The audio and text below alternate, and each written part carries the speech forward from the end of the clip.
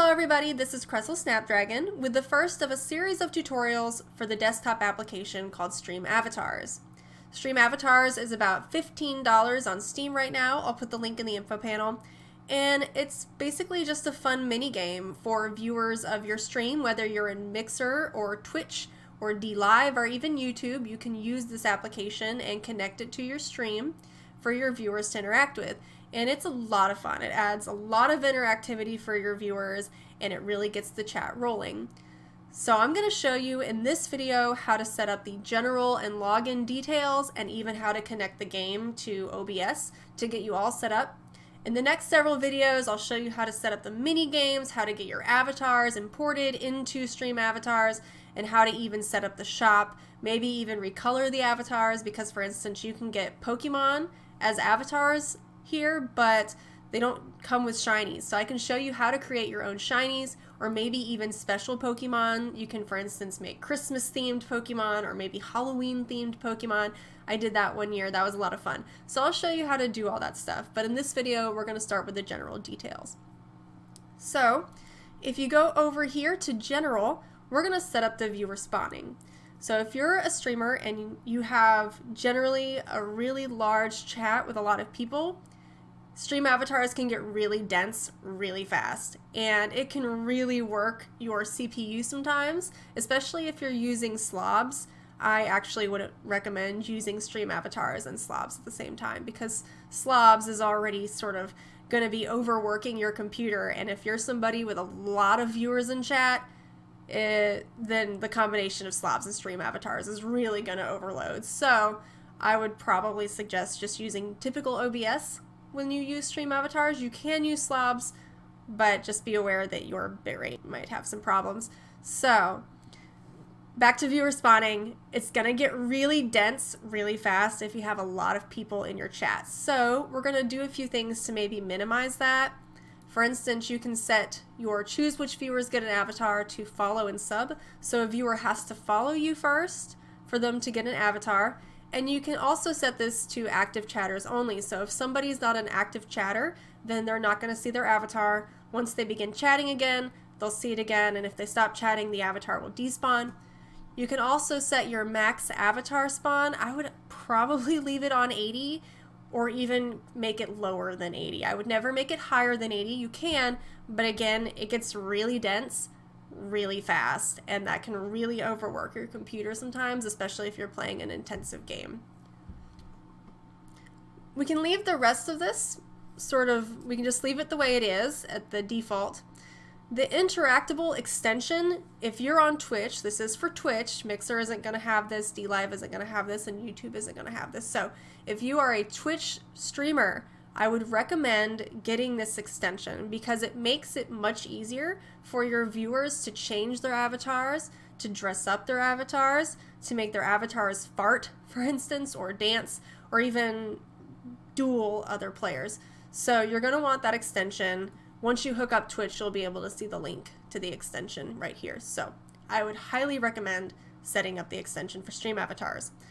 For other streaming platforms or even mobile devices, because they're not going to see the extension on mobile devices, they're going to have to use the chat commands, which can be a little bit of a pain, but eventually you get the hang of it. So if you're going to use Stream Avatars, you might want to have a link to the general Stream Avatars chat commands, because it'll be a lot easier for your viewers to mess around with it. Rest of this we can just sort of leave alone. And we're going to go ahead to login details. This is really easy to set up. You have your various streaming services, once again, Twitch, YouTube, Mixer, and DLive, and you just have to set up the authorization tokens. So you just hit get channel token. It's going to open up another browser. Make sure that you're already logged into your Twitch account, and when you've successfully gotten the token, this will turn green. Same for your bot authorization token. This is going to give Stream Avatars the ability to write in the Twitch chat or any stream chat that you have. For instance, if your viewer wants to see how much currency they have in their inventory, then the bot will be able to tell them if they have access to a bot token.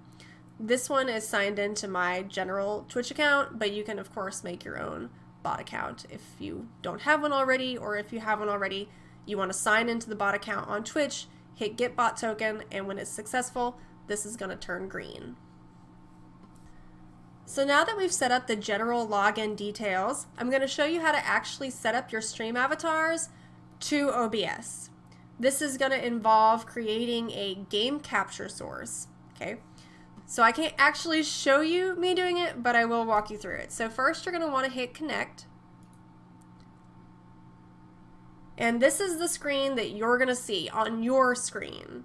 Notice the background is gray, it's really drab, and you have all these various access tools. For instance, if we press this here, you can spawn more avatars in if you want to make it look like your chat's got a lot of people inside of it.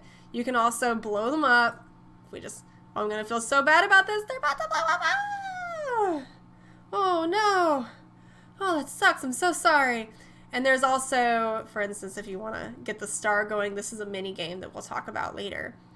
Okay, so to get it set up in OBS, right now you're seeing a display capture of it, but you actually want to set it up as a game capture. So I'm actually going to add an image here so we can, you know, give them a little background to play with.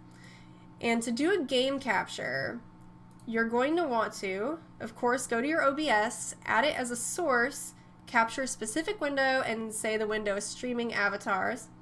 And then if you scroll down a little bit more in the properties for game capture, it's going to say allow transparency. So you're going to want to allow transparency, and when you've done that, it's going to look like this. Now you can make the screen take up the full 1980 by 1020 if you right click on the game capture source, go to transform, and say fit to screen. And that'll fit it to your screen. And you can move this around if you want your avatars, you know, closer down to the bottom here. And there, of course, is the mini game. So that is how you generally set up stream avatars. You set it up again as a game capture. You want to allow for transparency, and then this is what it's going to look like. So we can I think we can slingshot them here. Slingshotting. Oh. And then you can drop a bomb. Boom. Now be aware that some of the avatars that you might download might be fairly big. So Whalmer, for instance, is huge. So if you don't want them to take up so much of the screen, either don't use them or minimize the actual size of the avatars by just playing with the resolution in OBS. But that's how you set it up. So thank you so much for watching, and I hope to see you for the next video. Thanks, guys.